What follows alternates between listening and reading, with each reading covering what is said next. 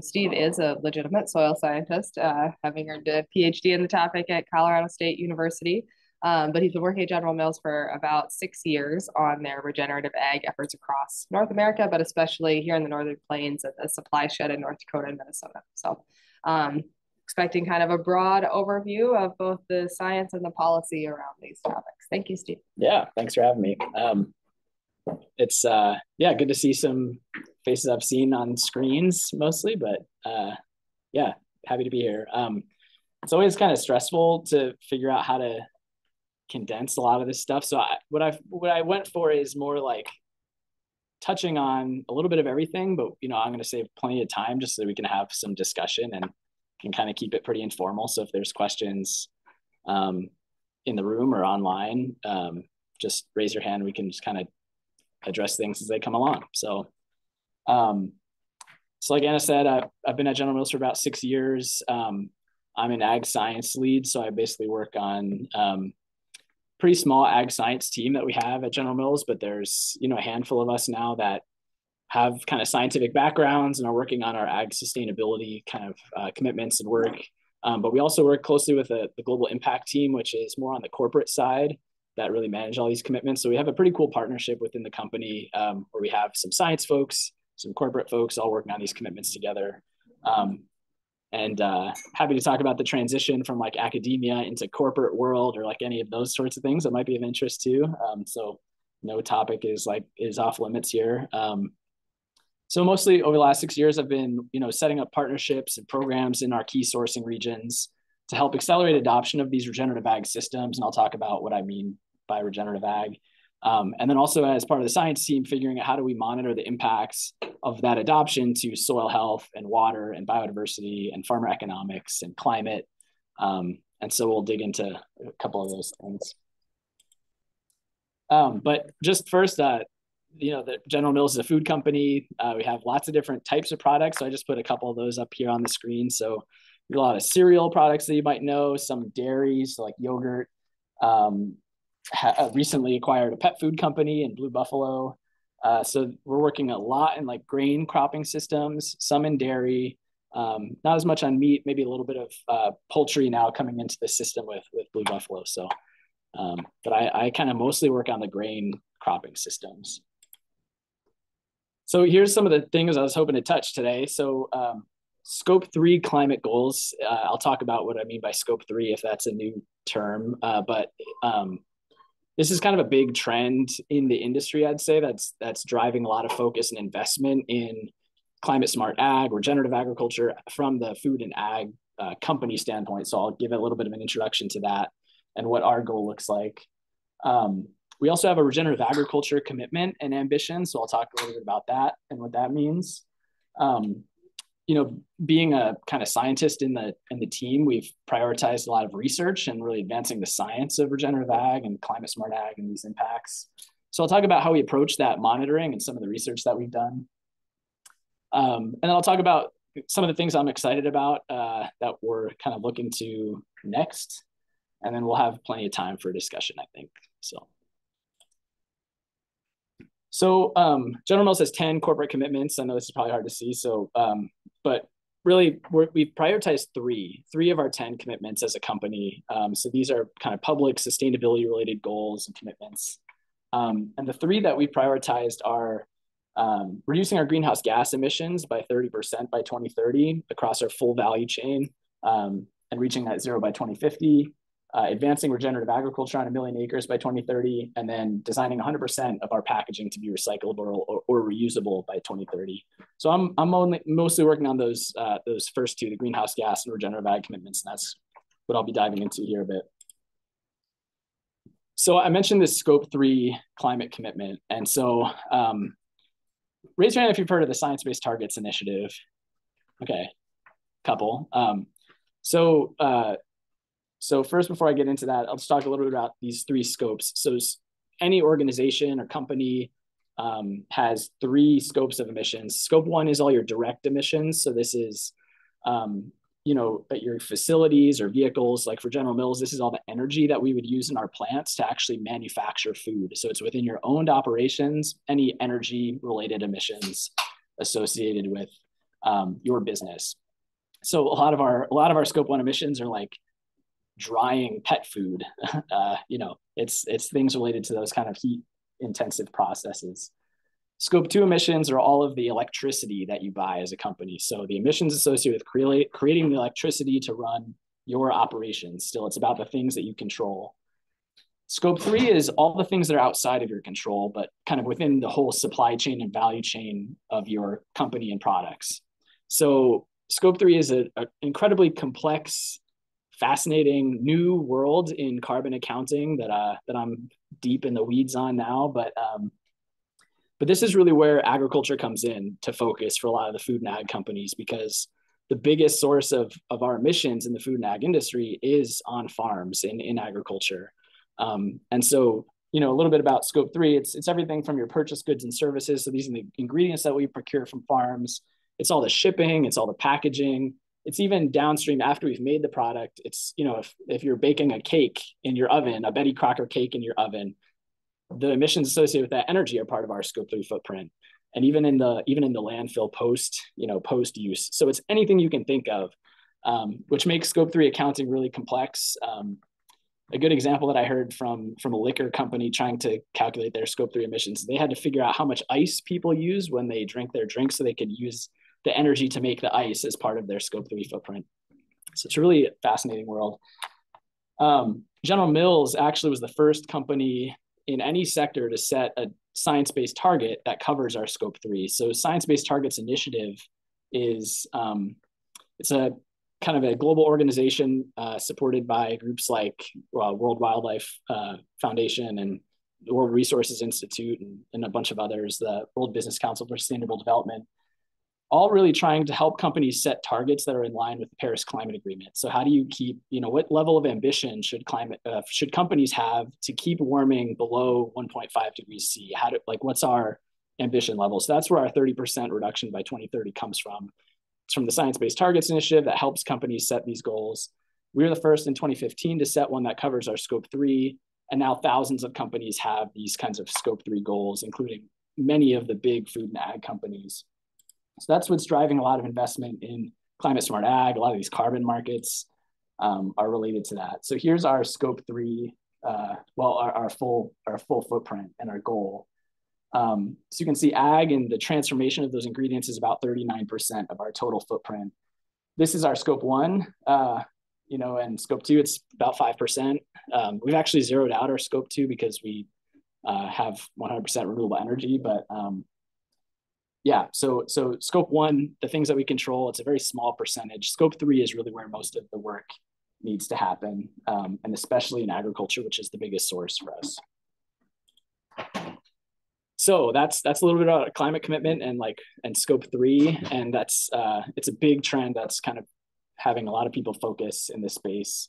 All the rules, as we speak, are still being sorted out for how companies do these types of scope 3 inventories and what kinds of data are good enough to know how to do this stuff. I'll talk about our approach a bit later to quantifying our footprint. But yeah, I think that's enough on climate for now. Any questions about scope 3, climate, science-based targets? Maybe one last thing to note is while it's been voluntary for, to date, there's a lot of new regulations coming out from, California just passed a law saying that companies operate over $1 billion of revenue operating in California will have to disclose their scope 3 emissions by 2026 or 7. Also, the SEC has said for publicly traded companies, well, it's not passed yet, but it's likely that all publicly traded companies will have to disclose their scope 1, 2, and 3 emissions. So it's moving more into this regulatory space where it started as voluntary. Yeah. Does this relate to life cycle analysis? Do they overlap, or is life cycle analysis strictly scope 1 and 2? Nope. This is based on life cycle analysis. So that's kind of how we do the inventories. It's really rooted in that assessment. Yeah. Oh, yeah. As a international company that's based in Minnesota, how much do you follow the rule comes out in California, or if the rule comes out like this in a given state, how much do you internalize that? It's definitely, I'm not sure exactly how how these specific regulations impact our company, but because we've already been sort of at the forefront from the voluntary standpoint, we're kind of ahead of the game a bit, which is nice, I think. But yeah, we'll definitely have to, we're trying to read through the SEC rules and understand what that means. But what's been nice, I think, and what I think should happen is like these regulatory frameworks that are coming out, they should be based on all of this work we've already done in the voluntary space for, how these things should be done. They shouldn't create new rules. Like, let's use, the rules that are already being stood up for how to do this stuff. So I think as long as we get those, we don't have to create a whole nother methodology for measuring our footprint or something. I think it should work out okay. So we also have this regenerative ag goal, which is not just about climate, although it's related. And, there's lots of different definitions of regenerative agriculture. There's not, General Mills didn't invent it. So we kind of have a perspective on it, but, aren't trying to seek to be the only ones defining it or working on it. But this is kind of how we talk about it here. First, it's really rooted in these principles, which are kind of your basic soil health principles that have been around for a long time. Really with this idea that first we need to understand the context. It's not, maybe as opposed to the way kind of sustainable agriculture was approached in the past in the industry. It was more like checklist of practices, do this, this, and this, and you're sustainable. This is more of a very like adaptive, context-specific, place-based, holistic set of principles that has to be adapted. But it's things like reducing disturbance, maximizing diversity, keeping the soil covered, keeping a living root in the ground as long as possible throughout the year, and integrating livestock.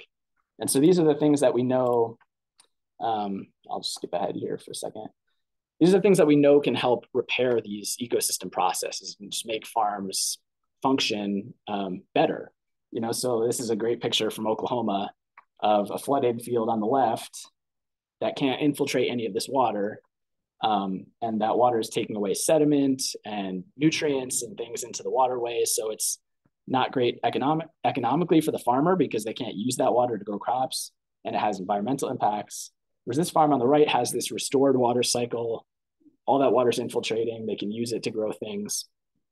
And so this is kind of what regenerative ag is about to us. It's really about repairing and enhancing the function of these agricultural ecosystems, which has environmental and economic benefits.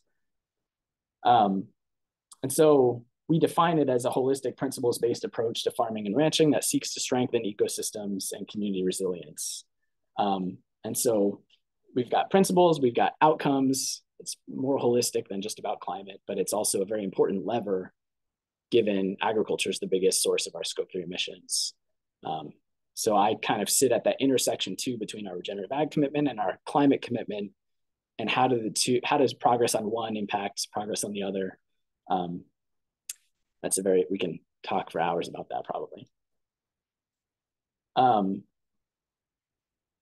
So a little bit about the way that I guess we started thinking about this back in 2019 when we made the commitment was, how do we accelerate adoption? I mean, this is really what it's ultimately about, is how do we accelerate adoption of these principles on the landscape in these places that we source our ingredients?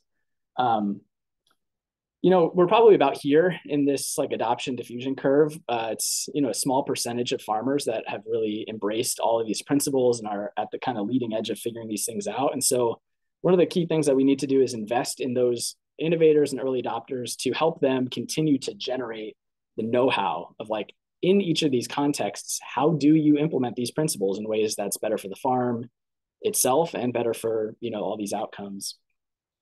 Because what works in the Red River Valley of Minnesota is very different from what works in Kansas. And so we have to support these innovators and early adopters.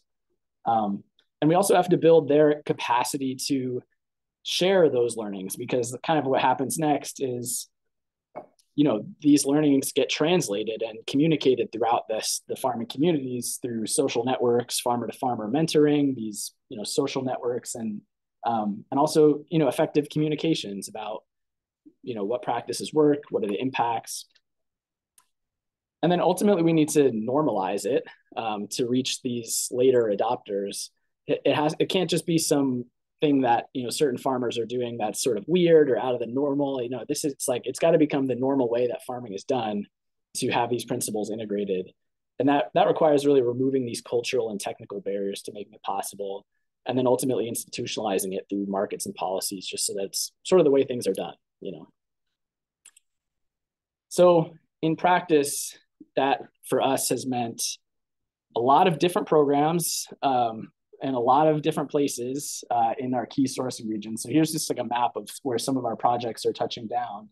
And really our approach has been to support locally led initiatives, try to be collaborative. You know, there's other companies that will have like one program. It's like, this is our program and we're going to use that everywhere.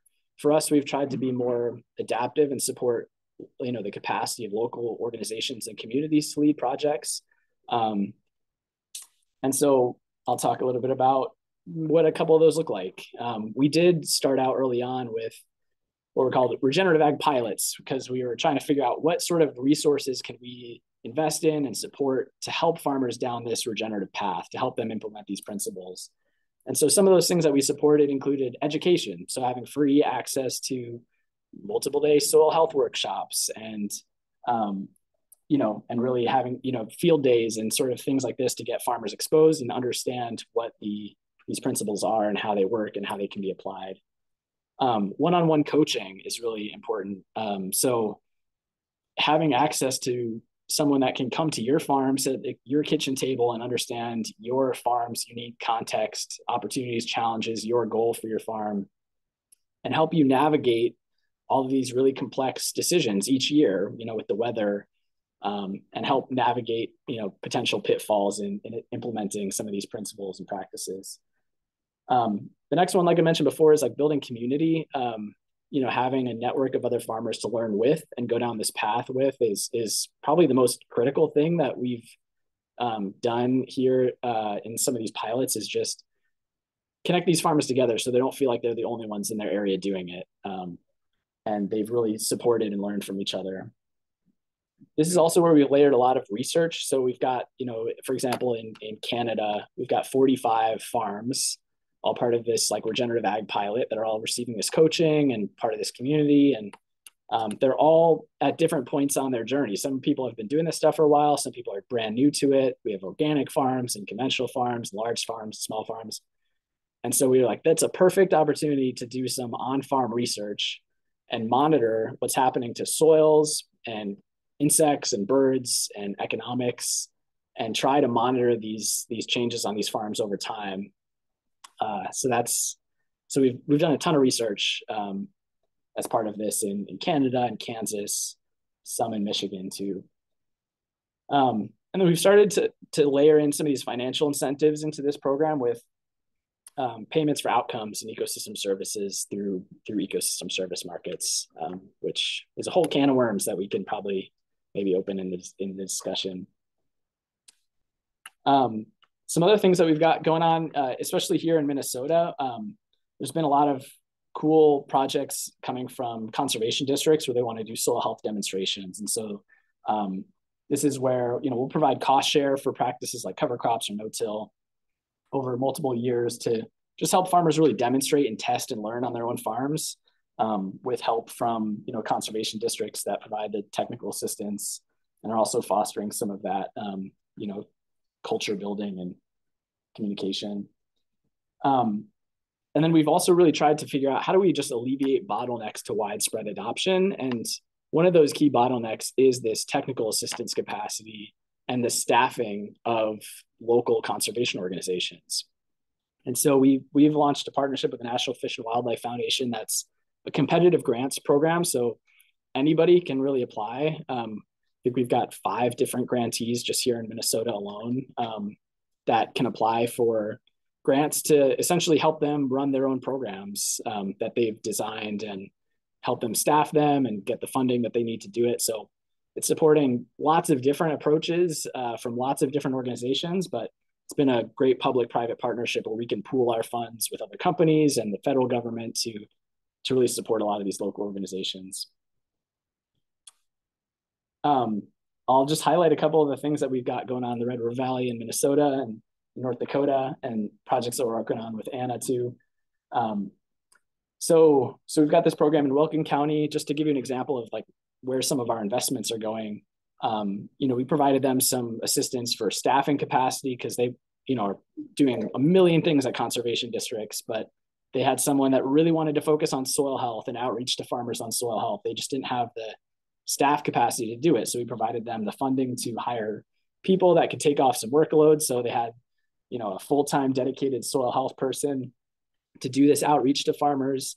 And they also didn't have consistent cost share funding. They, weren't able to get a lot of EQIP money or, any of these kind of federal Farm Bill program support. So we provided them cost share funding for 3 to 5 years to really engage farmers in this longer term process of trying practices.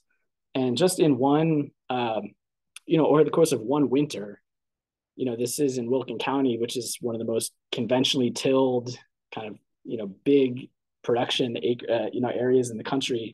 They were able to sign up, 50 farmers to try things like cover crops and reduce till and some of these practices that many of them have never tried before. And Kim has said at the Wilkin County Conservation District has said, it's really completely changed the conversation about soil health in that place to have that many farmers all trying this new thing at once and have a dedicated staff person really helping to foster that conversation. So that's been a really cool project.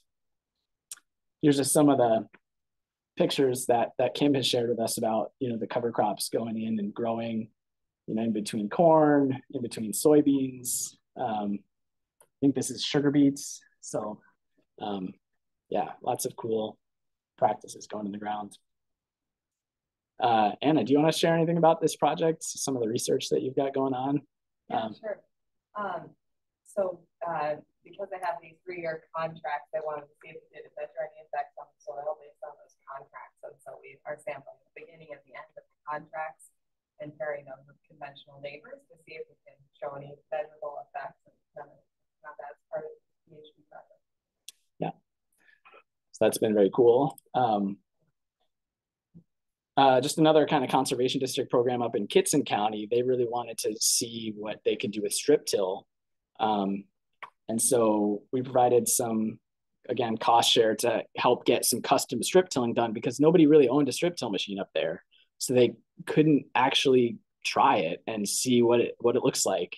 But we were able to see, higher yields in 2021. We're getting lots of pictures about, snert. So we could see lots of less erosion in the strip tilled sites versus the conventional sites. So it's pretty amazing what you can do with just like some flexible funding and very proactive people that want to just go try new things. I feel like that's been a really important role that we've played. It's like, we're not some big federal program. We don't have all these requirements or restrictions on how funding gets used. It's like, we just step in when there's a really good idea and it like leads to really impactful change. And people have bought strip till machines up in this area now because they've been able to try them and see how they work. And so we're starting that snowball, hopefully, up there. So that was kind of 2 programs. We've got like, I think 12 different things that we're supporting in Minnesota alone, but so there's like just too much to cover, but happy to talk more about any other sorts of programs or perspectives on things. If there's questions now, or we could always save them to the end, but I don't see any questions online either. So I'll keep going along, but feel free to jump in. Oh yeah. Since you invited us. Yeah. Well, what's the crop there? That sugar beets. Sugar beets. Yeah. Okay. That's what I thought. But I mean, they won't. But they were. It's interesting that. It seems like there is like a market difference of improvement with strip tilling. That's really exciting. Yeah, especially because that was a really dry spring too, and so reducing the disturbance reduces evaporation, and so I think especially in those dry springs, potentially there's some really big impacts. I mean, the big thing is wind erosion. I mean, that was really the main reason why they're kind of excited about strip till in these systems, but yeah. And it's been a long time since I've talked to any sugar growers, but they seem really sensitive to changing practices. So showing a yield, I feel like showing a yield increase like that for people who are sensitive about changing their practices can be a win for the conversation. Yeah. Most of the data is not that striking, but it's pretty neutral. You can grow comparable sugar beets with a strip till rig, and you have less input performance. It's neutral in this case. Great. Yeah. You do have the pain factor. That's one thing that farmers sometimes I hear with I work a lot with strip tillers that you know, having to match the rows with all the equipment. There are some complications that. Yeah, adoption has been slow with beets because they're on 22-inch rows and other things are not, and so you can't get the same machine to work for everything. Now, what were you going to say, Bobby? Well, I kind of related to that, I guess, in a way. You know, none of these things, we tend to think about some of these things kind of as being binary, but they are not. You know, it's not good, bad. It's always, we improve something and then something else, it's actually more complicated. There are some unintended consequences.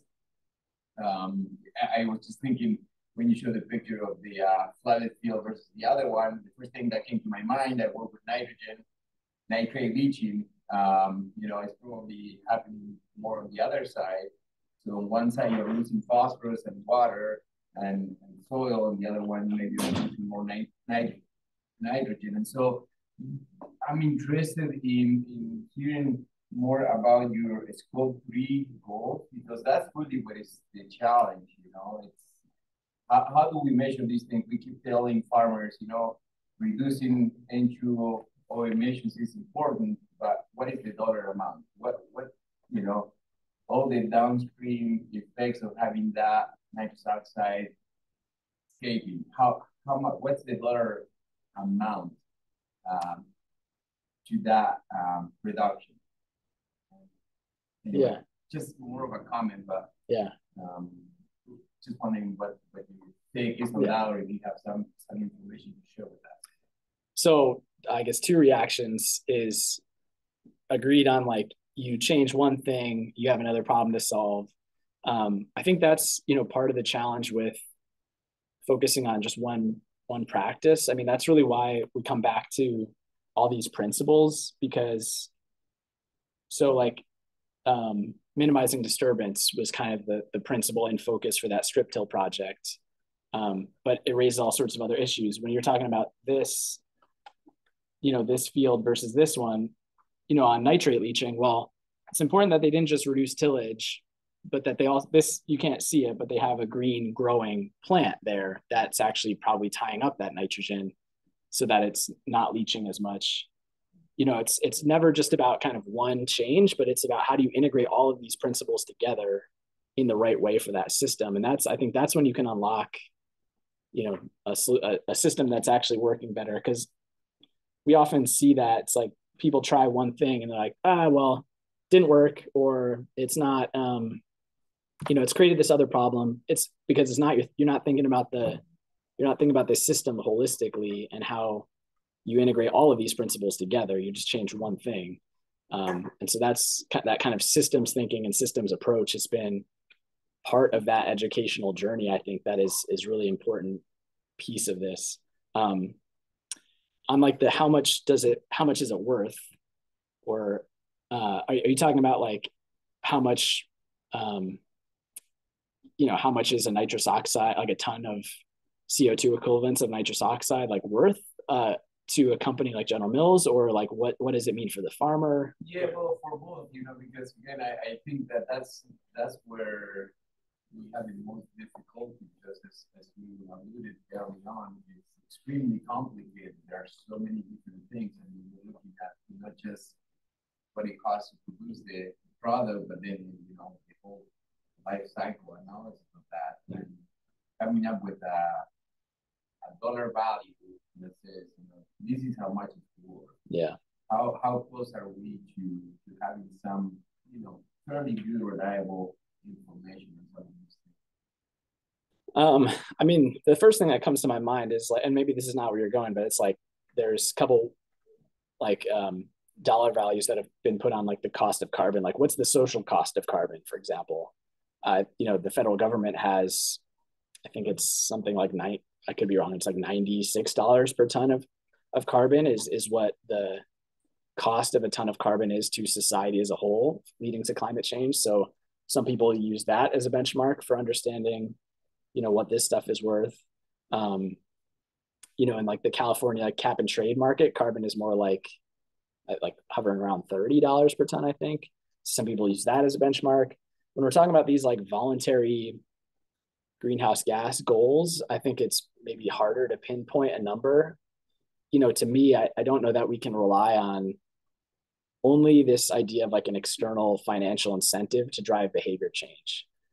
I think if we're stuck at this point of like, farmers aren't going to change unless like they get paid, like, what are you going to pay me? Like, that's not the right mindset to be entering into a systems level change in your farm operation.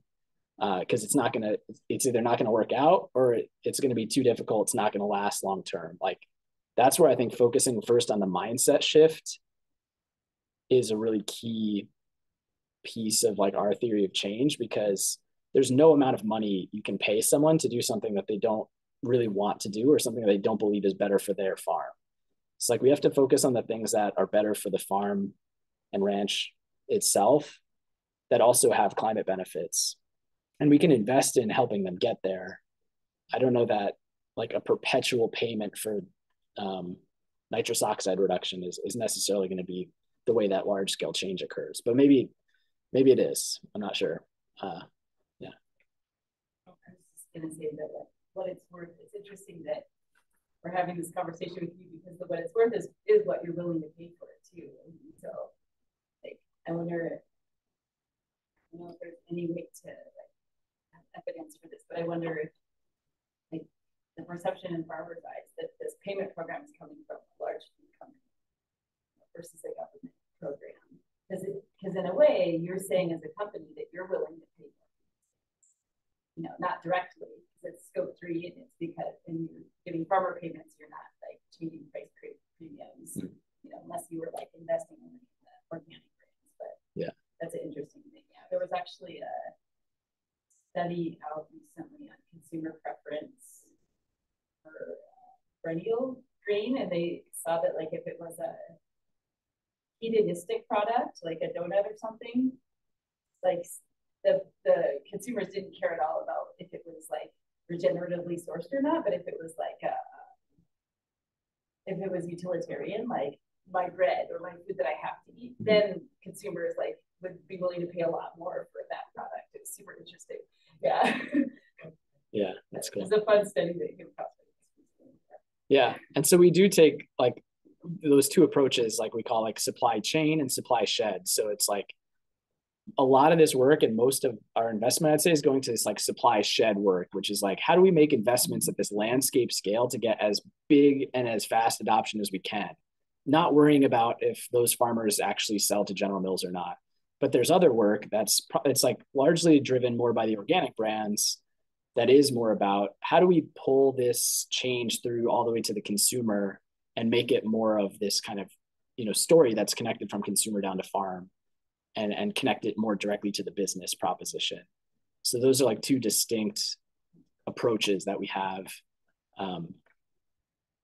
Yeah, with pros and cons to both of them. And I think, there's got to be some balance of both.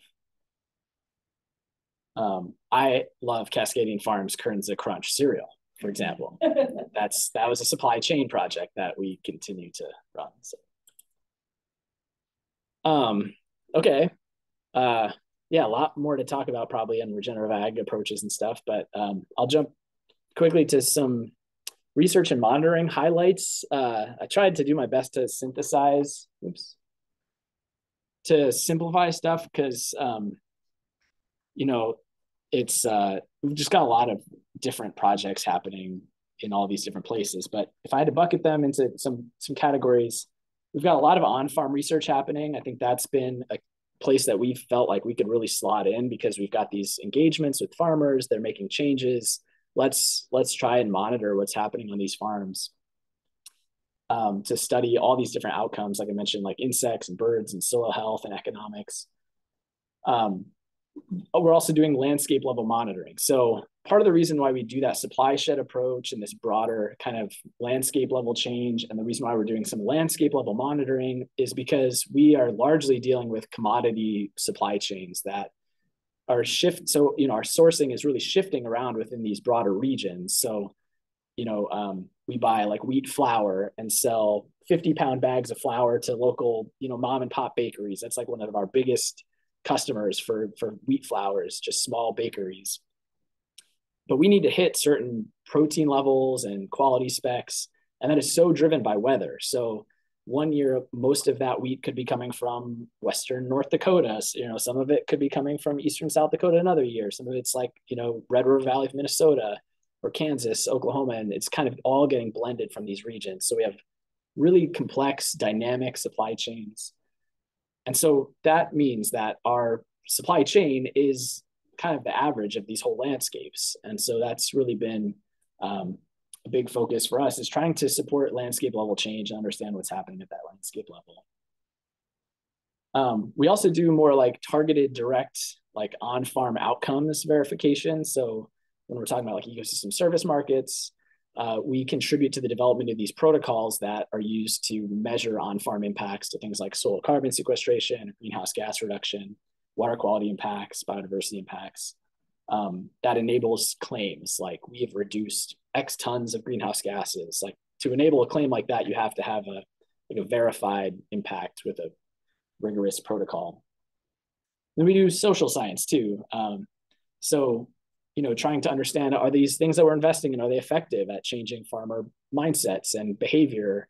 Is our approach really working to drive change in the way that we want it to? So that's been another focus of our research approach. And I tried to summarize like what we've found over the last 4 years in some simple bullets. So missing a lot of nuance here, but if I had to summarize and say it, regenerative farmers are clearly observing the benefits of regenerative ag. So in a lot of our programs, we survey the farmers and we ask them over time, are you more profitable? Are you using more or less inputs? Are you, generally satisfied with this program? Or, what kind of changes are you seeing to soil health and to biodiversity? And overwhelmingly, farmer survey responses are positive in the kinds of impacts they're seeing to economics, to soils, to biodiversity. But when we actually go out and measure those things on farms, the data is just messier, largely because we're dealing with weather. In Canada, we saw the driest year on record and the wettest year on record in the last 3 years when we've been sampling these things. So the data is messy, but still that on-farm research we feel like is really important. It's just our early results are kind of a mix of positive. So we have seen some positive impacts. There's a lot of stuff that's inconclusive still, and some things are neutral. Not able to say really, if things are caused by regenerative ag, or if they're going up or down or whatever. We've been pretty successful in advancing our ability to monitor regenerative ag adoption and its impacts at scale, and I'll talk about that in a second. And then we've also found that we really need advancements in our soil sampling approaches to substantiate, our claims of regenerative ag on climate, specifically with soil carbon sequestration. I'll talk about that as well. And generally, we found like the social science work that we've done has really validated our approach and the things that we're investing in. So farmers really finding the technical assistance, it's one-on-one support, the social community network building, the local organizations that are really the ones fostering this kind of movement and culture building, like that kind of has been really validated by some of the social science that we've invested in. So I'll focus on these two here, unless there's a question, like burning questions on any other pieces. Okay. So I think I'm going to talk about soil sampling first. We've kind of focused on a couple things in soil carbon research. And a lot of it is around how do we sample better? We need some better insights to inform our sampling approaches to quantify soil carbon stock change. So I think there's this big debate about regenerative agriculture and its impacts on soil carbon. A lot of that is because we haven't been sampling particularly well as a soil science community. So we've come out, we're doing a lot of research in this space. So we just released a paper working with Mark Bradford's lab at Yale about sampling density, like how many samples do we need to take in a field to meaningfully detect change? And the answer is quite a lot of samples, but there's things that we can be doing to increase our power to detect that kind of change, like using control sites and better understanding our sampling error by sampling in the same location one year after another, and increasing the size of our projects, so sampling more fields and trying to quantify change at that scale as opposed to the individual field scale. So there's a lot we're learning about that, sampling approaches. We've been doing work in fractionating these soil carbon pools into particulate organic matter and mineral associated organic matter to try and understand, functionally how these different pools are different and how regenerative ag impacts them differently. We've done some work, a lot of our samples we take to like 1 meter, and we are separating lots of depths to try and track over time what's happening with carbon below 30 centimeters, which is where a lot of people are sampling to. We've done some work on new soil probes. So we were just talking about yardstick a little bit earlier, and we actually worked on we supported some research on the early prototype of that back in 2020. And so there's lots of new probes that can measure soil carbon without actually having to take a real sample that we're pretty excited about and testing out. And then also looking at like optimal stratification approaches, kind of tying back up to some of the work with Mark Bradford. So that's a little bit of an overview of some of the things that we're working on in that space. Still a lot to learn about how to soil sample to detect impacts of regenerative ag, but wanted to give a little overview there. Another space that we've done a lot of work over the last 6 years is in this landscape level quantification. And largely this relies on satellite imagery coupled with biogeochemical models. So we work with a company called Regrow that has this Optis platform that's basically taking publicly available satellite imagery data and using that to understand tillage practices and cover crop use and crop rotations and residue cover on every field, across, expanding globally. And then feeding that information into the DNDC model, which stands for denitrification decomposition model, that's simulating soil processes and can help, model what the environmental outcomes are of these different practices. So this is a screenshot of the dashboard that we've worked with Regrow on for a while, but now is kind of part of their commercial offering called Sustainability Insights, where these are all of our supply sheds that I was talking about before. So like pink is our spring wheat and sugar beet, supply shed up here. And so we've got a lot of our supply sheds in this platform, and they can now spit out all of this data about greenhouse gas emissions and soil carbon sequestration and tillage practices, cover cropping. We're pulling in public, fertilizer application databases to really put together kind of a snapshot of what's happening at this landscape scale, which is very cool. I'll mention too, we're using this information now to report our greenhouse gas inventory. So most companies right now, when they do their scope 3 inventories, they're pulling emission factors for crops like, for the things that they buy from global emission factor databases. Sometimes they're, at the national level, but it's pretty coarse. And so we're, I think, the first company to use this really place-based information using satellite imagery and modeling to update a lot of our assumptions about what our emissions are, so that we have a really good greenhouse gas inventory that's dynamic each year and changes as farmer practices and weather change too. Doing some cool stuff in biodiversity monitoring too at scale. So we're using like microphones and infrared cameras and seeing how we can create biodiversity indices and measure biodiversity a lot more efficiently than, having a whole bunch of people out there in the field taking sweep net samples and looking at insects under the microscope. really trying to support these next generation technologies to create biodiversity in the seas. So last little piece here, something I've been excited about and that I'm going to be focusing on a lot kind of here in the future is what's called a jurisdictional or landscape approach.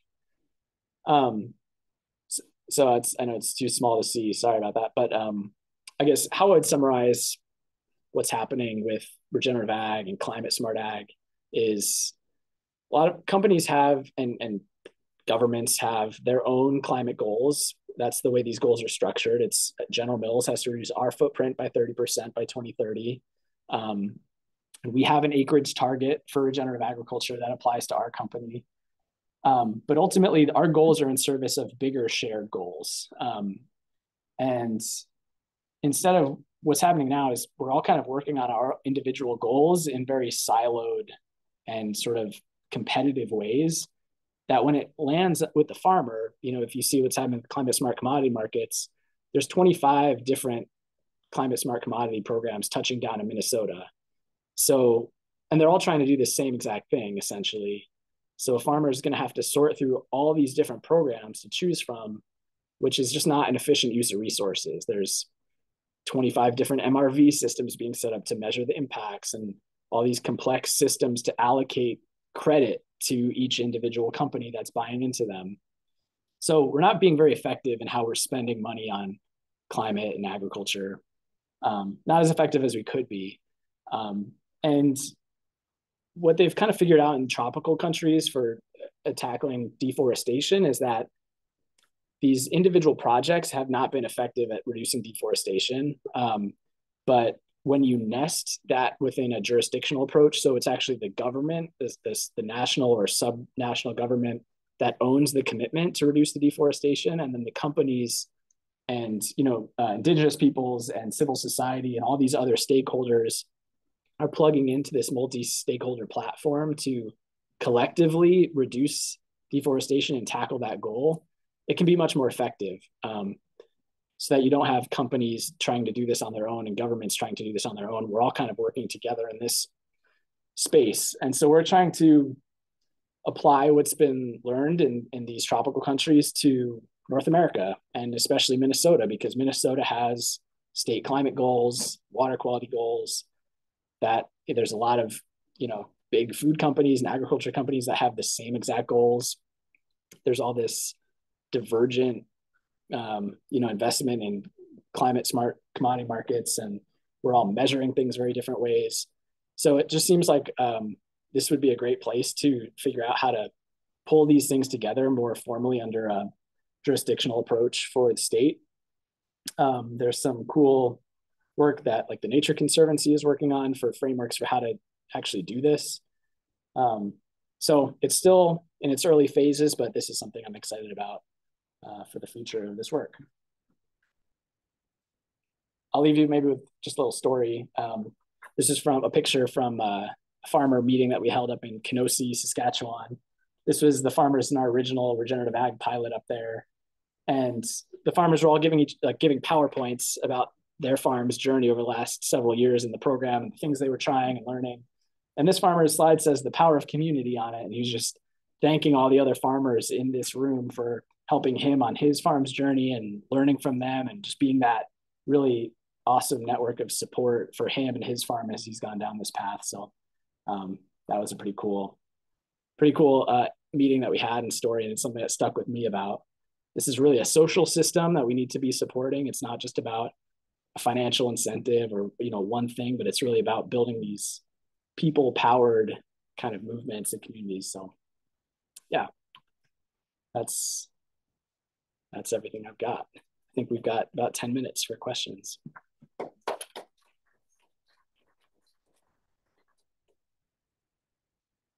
Yep.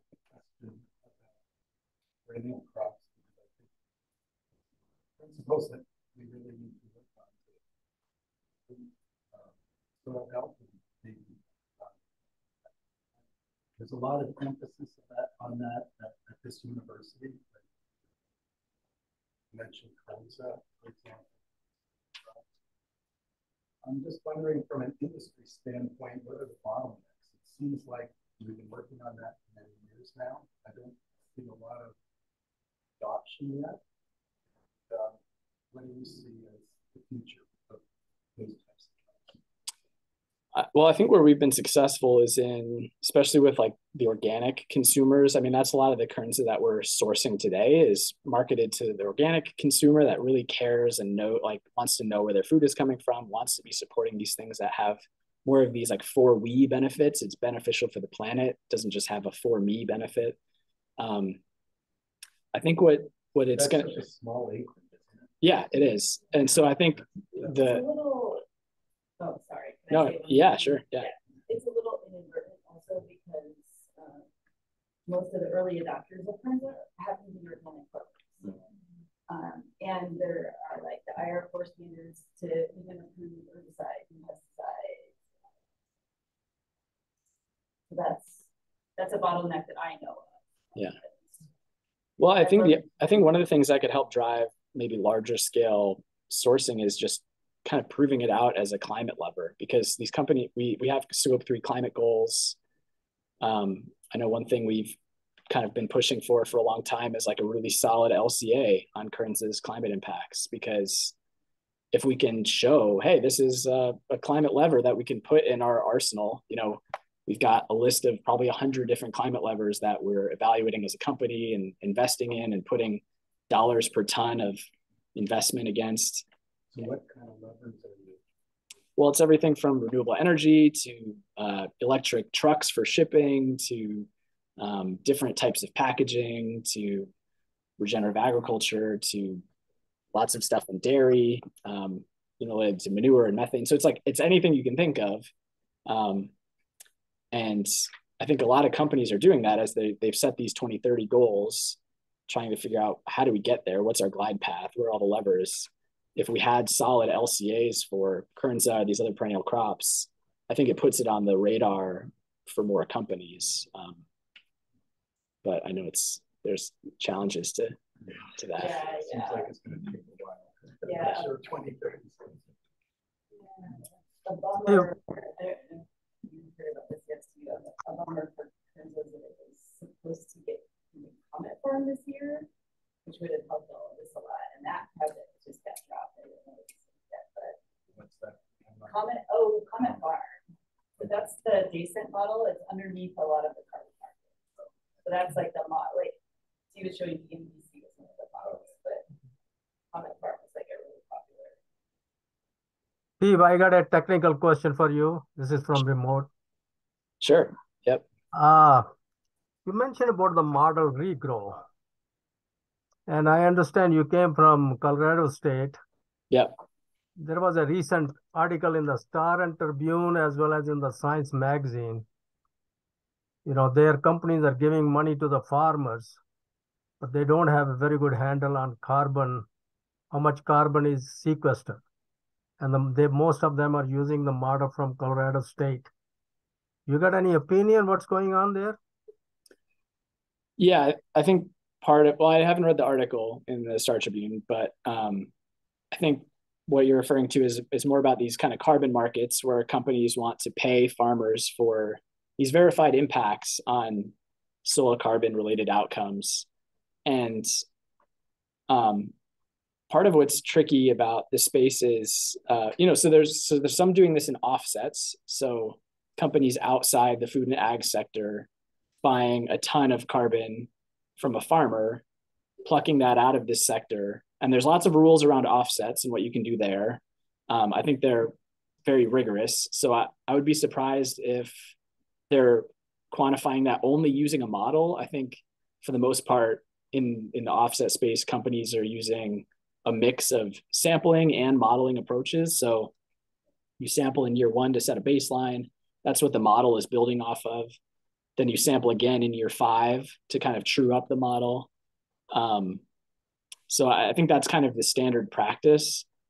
There's also this scope 3 space that's different. So we're not buying offsets. We're trying to, there's these carbon markets that are more focused on scope 3. And the rules for what is good enough in this space are still being defined. by, particularly the greenhouse gas protocol land sector removal guidance. I think there too, we're going to have a combination of sampling and modeling approaches because, for me, one of the reasons why we're doing a lot of this focus on soil carbon sampling approaches is I don't think we can only rely on models to give us these estimates of soil carbon sequestration. I think they're good enough, and they're kind of the only way that you can scale to a meaningful project size, but we have to be nesting within all of these carbon markets and projects, rigorous sampling done extremely well to actually be able to empirically detect soil carbon change. Because unless we can measure that at least on some fields, soil carbon has increased, I think the credibility of this whole space is at risk. So that's why I think we're going to have to rely on models to scale, but making sure that we're nesting rigorous sampling within these carbon markets is going to be important to addressing a lot of those kind of credibility concerns. You have any opinion on the model that came from Colorado State? Yeah, I mean, Descent is, it's kind of, there's a handful of those biogeochemical models. They're all generally perform similarly. There's not one radically better model than any other one. I think generally it's considered that Descent, DNDC, they all do a decent job of simulating soil carbon dynamics. I think DNDC maybe does a slightly better job at nitrous oxide emissions, but I don't personally see a huge distinction between all these different biogeochemical models. Thank you.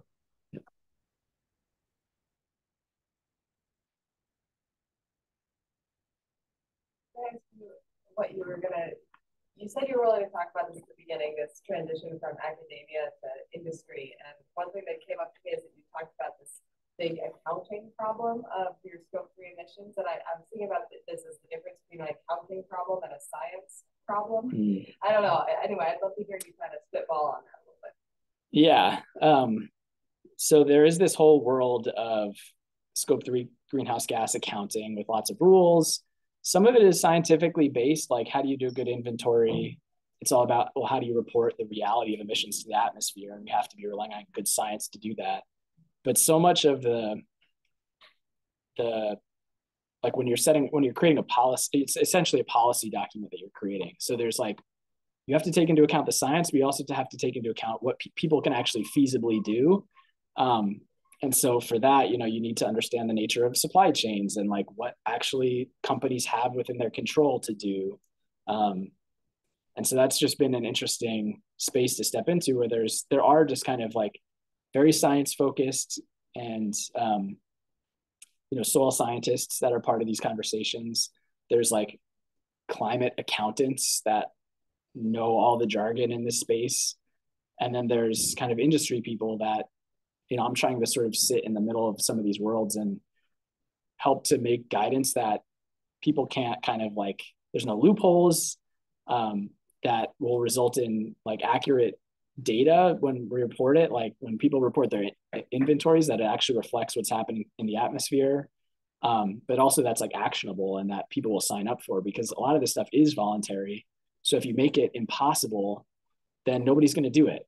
And we need everybody doing it. So that's been a really interesting space to be part of these last 2 or 3 years. But if folks are interested in that space, you can check out the Small Science-Based Targets Initiative, the FLAG guidance, the Forest, Land, and Agriculture Sector guidance, and then the Greenhouse Gas Protocol Land Sector Removals guidance. That's kind of the one there where there's a lot of these negotiations happening as it gets finalized. It's taken 4 years to publish guidance for how companies can report a greenhouse gas inventory in the land sector. So there's a lot that's been figured out. Might be I had one question. That was yeah, it was just telling them a question. Oh, okay. I was really interested in your very last slide about moving towards jurisdictional approaches, and I almost wonder how much of it is competition and how much of this is totally inadvertent, that so many people are like, oh, I have to do something. That there are all these different things happen like at the same time. They're very disparate and confusing. So yeah. So have you like taken enough steps down this path to think about like concrete ways that you can support moving toward this kind of jurisdictional or this more cohesive space? There's no incentives to work together right now because of the corporate accountability framework that we operate within. Companies are incentivized to meet their own targets, which means they want to support the things that get them credit. But the things that get you credit are really just like these direct payments for carbon or whatever. And the reason you have so many different programs is because companies have different interpretations around like what's good enough data to make this claim. Companies have different risk tolerances for the types of claims they want to make. And so you see this huge proliferation of programs all delivering these like very company specific needs. So it all comes back to kind of like these corporate accountability frameworks, science-based targets, how you do accounting.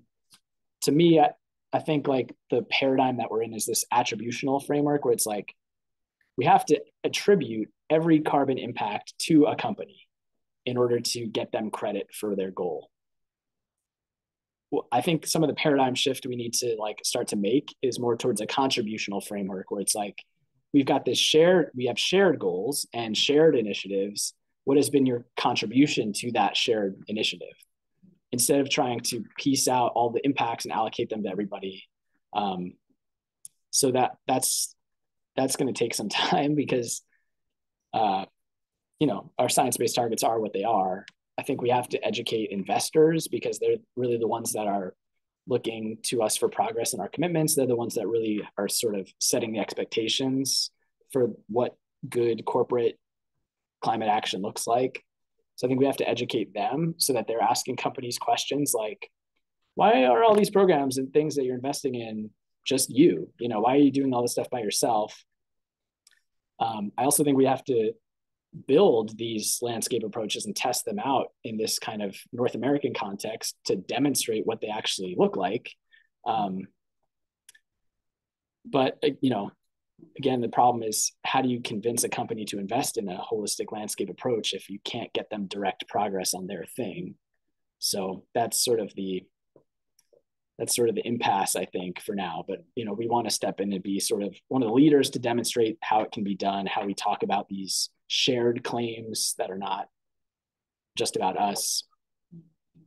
Yeah, I think it almost would be like a Minnesota version of the Paris Agreement. Like companies, if there was a leadership entity, like the state, for example, we could say like every company that's housed here needs to help get to the emissions, and then we'll take contributions from there. Some model like that. It's like everyone needs to buy into it. Yeah, I mean, I guess maybe within a voluntary framework, probably because I don't know, but yeah, I mean, I think what's challenging now is like it's the leaders that have science-based targets that get all the scrutiny, but we're not looking at like who is actually creating emissions in a place and who needs to be at the table versus like who is at the table. We're a food company, and like a lot of the food crops from these regions that we're sourcing from, it's like they're not the biggest contributor of emissions in those places. And we don't have everybody that's representing those other industries at the table. So where's the corporate accountability in that? It's not a holistic accountability framework that's actually driving us towards the scale and types of progress that we need. It's really just raising the bar for the few companies that have these targets, so I think these place-based approaches help you get after those larger challenges, and you can see really who's contributing and who needs to be there and who's not, So we'll see. Let's wrap up. Thank you. All right. Thanks.